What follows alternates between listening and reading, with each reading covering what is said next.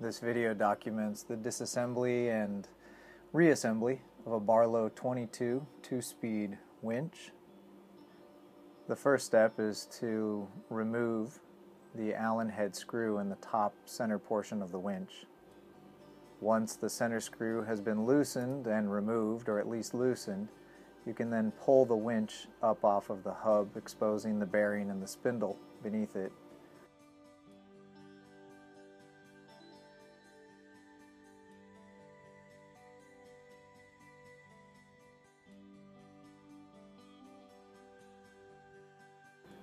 You'll notice in the top of the winch there are the two pawls that perform the camming action. This winch is a 2-speed because the pawls in the top engage and lock the winch in one direction, and then another set of pawls underneath the spindle lock and engage the winch and a gear at the bottom when you turn the winch handle in the opposite direction. You'll want to remove the center bushing, and then you can pull the top pawl assembly clear of the winch. The pawls should stay in that assembly. And then once you've gotten that loose, you can see one of the pawls has already sort of come loose of its own. You want to pull those pawls out very carefully because the springs can get away from you, and if you're not working in a confined space, they'll pop out and end up on the side deck of the boat or over the side. It's important to note the arrangement of the spring and the pawl. There is a longer bent edge to the spring and a shorter straight edge.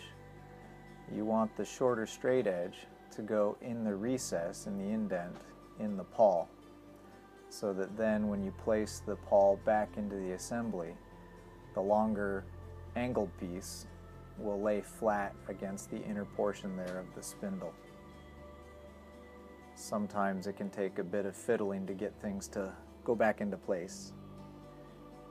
By the way, I used kerosene to clean the winches. I first used it on our Cape Dory 36 back when we first bought her about 12 years ago, and it worked well.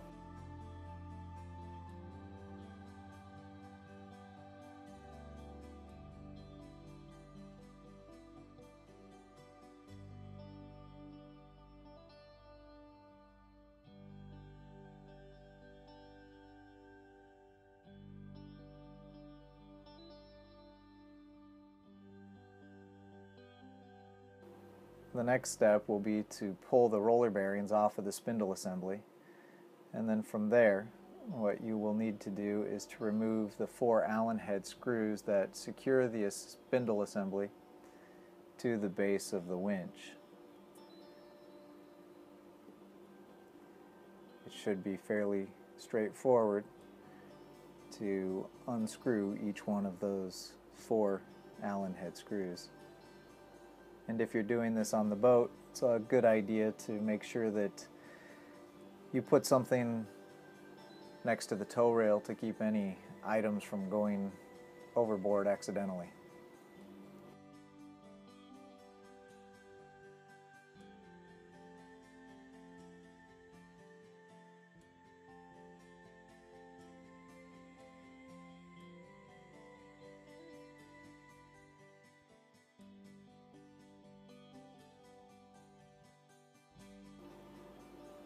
It would be easy to get the bolts confused if you weren't paying attention, so note that the bolt that holds the head of the winch in place is a little bit shorter than the 4 that attach the spindle to the hub.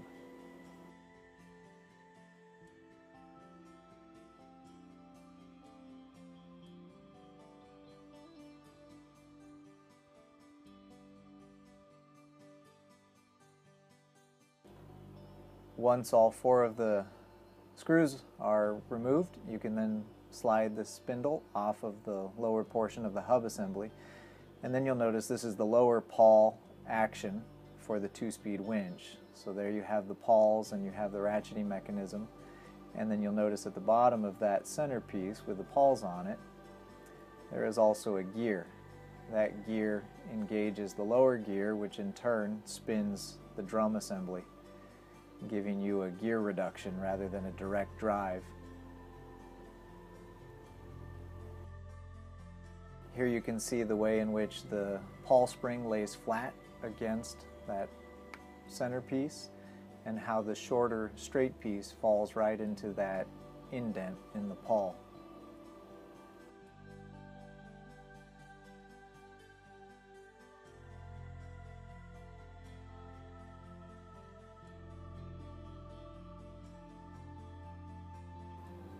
Removing the pawls, again, you want to be careful that you don't lose track of the pawl spring. Replacements are available for most winches, but if your pawl springs are in good shape, there's no reason not to keep track of them and reuse them.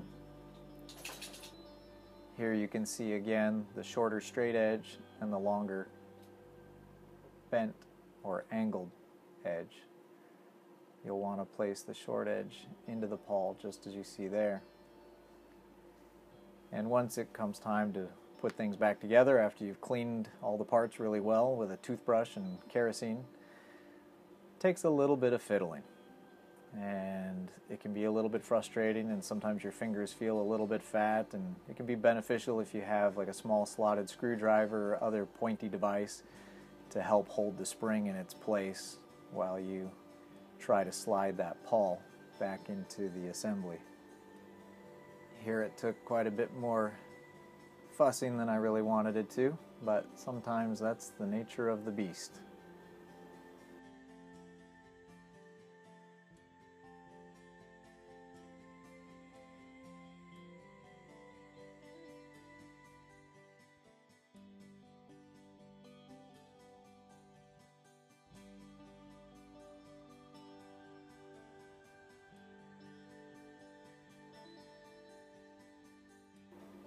Once the pawls are back in place, it's a good idea to check that they function smoothly and freely.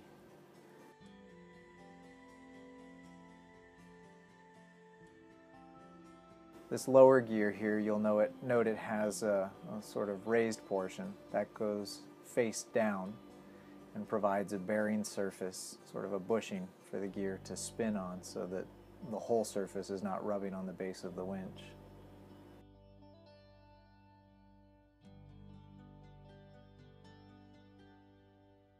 Reassembly is just the opposite of the disassembly. It helps as you're placing these ratcheting mechanisms over the pawls to sort of turn them in the direction that they are intended to spin. Once you have it back in place, you can check the function and the movement by spinning it. It should lock in a counterclockwise direction and spin freely with good clear clicking coming from the pawls when you spin it in a clockwise direction. Place the spindle assembly back atop the hub. Reinstall the 4 fasteners, tightening them down moderately. I don't think that you need to crank down on them too tight. Snug should be adequate. I suppose if there were any doubt, a small dab of blue Loctite would probably be enough.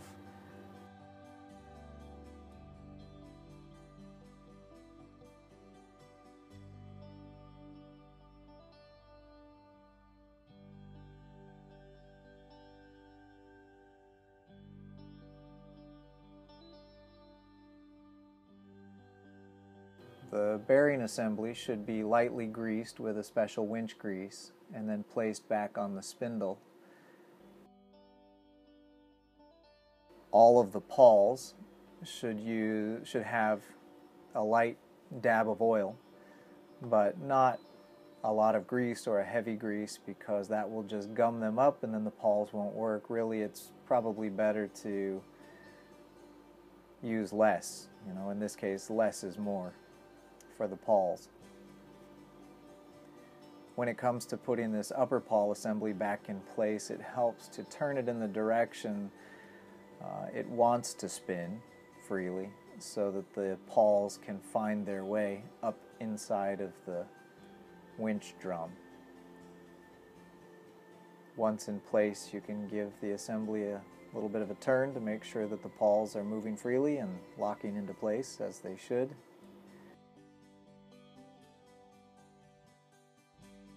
You can see the cam action here as they lock into place. Slide the drum assembly back over the bearings and the spindle. Rotate it until the hex opening there slides in place over the center spindle. Drop the bushing back down inside the center.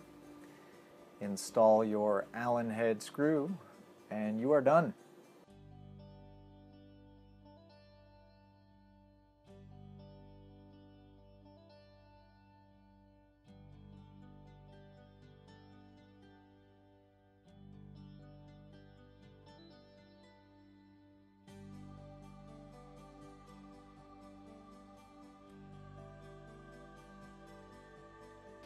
With everything properly cleaned, greased, and oiled, you should get a crisp, clean clicking sound once you're done.